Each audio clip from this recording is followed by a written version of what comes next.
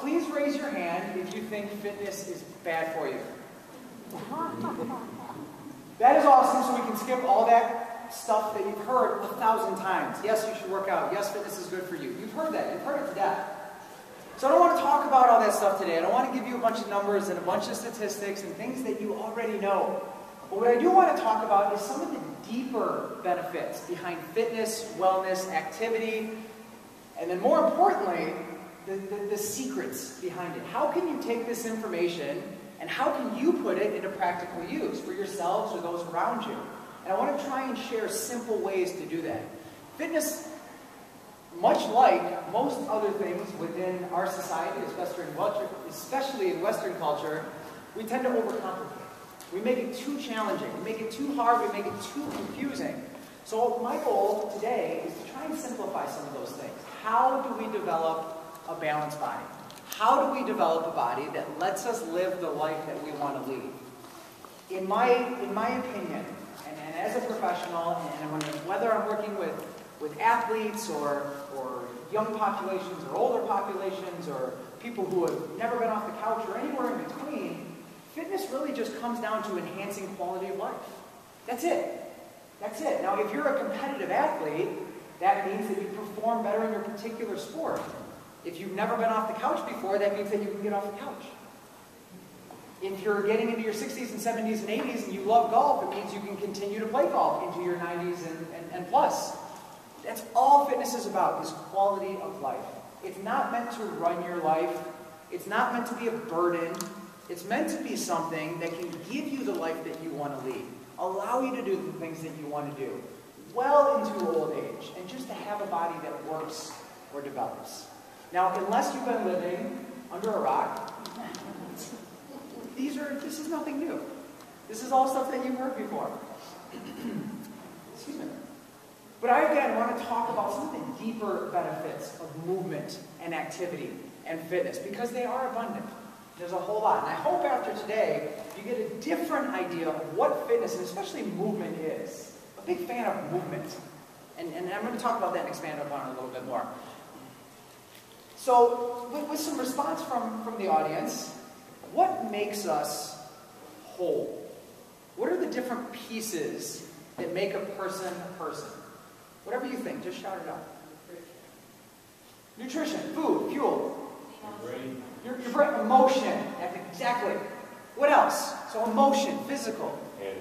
Attitude, your outlook on life. What else? Motivation. Motivation. What else? Personality. Feelings. What else? Sleep. We're getting close to. Which one have we missed so far? Physical. Not just exercise, but physical. We are physical beings. We know we're emotional beings. We know we're spiritual beings. But sometimes that physical gets left out. Or we look at them. It's a tough crowd, ladies and gentlemen. Or we look at them as separate. We think of spiritual health. We think of emotional health. We think of physical health.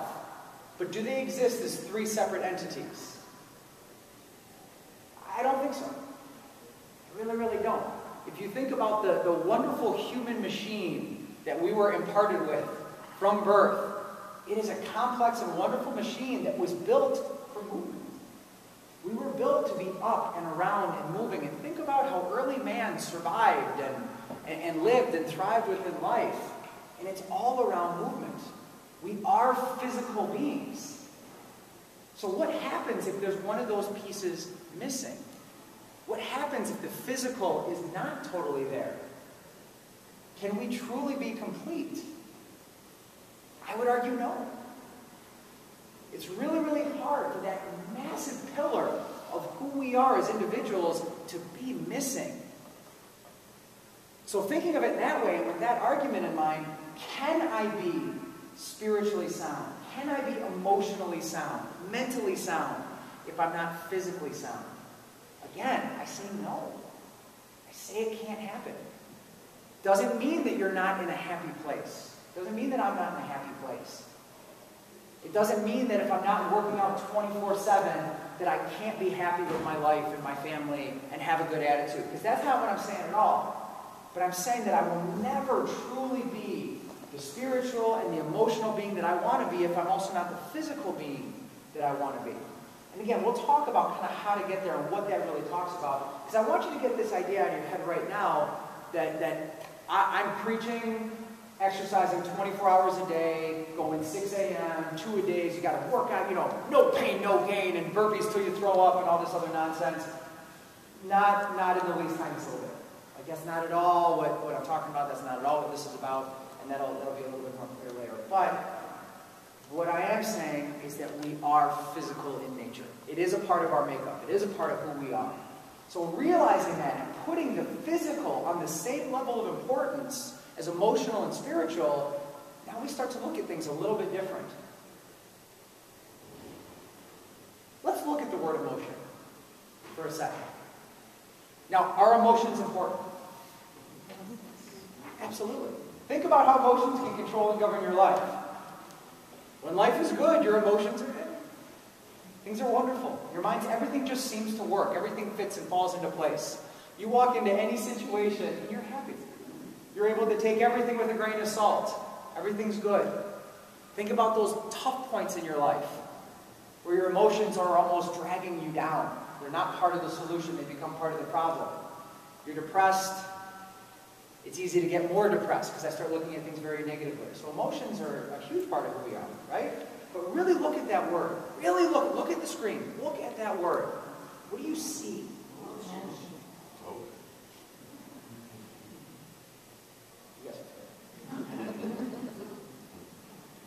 I see that too. I love it.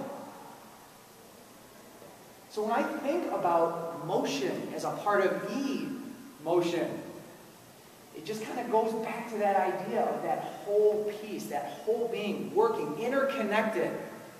And I love this play on this word because to me it just shows interconnection. That I can't be an emotional being without being a physical being. And all those other things that go into it. This is one of my favorite little sketches. I don't know if you guys have ever seen this before. This was done by Walt Disney. And this was done sometime back in the 30s, I believe. I know it's a little grainy. It's actually really tough to find. As I'm sure most of us know, cartoons were not big. Animation was not what it was before Walt Disney.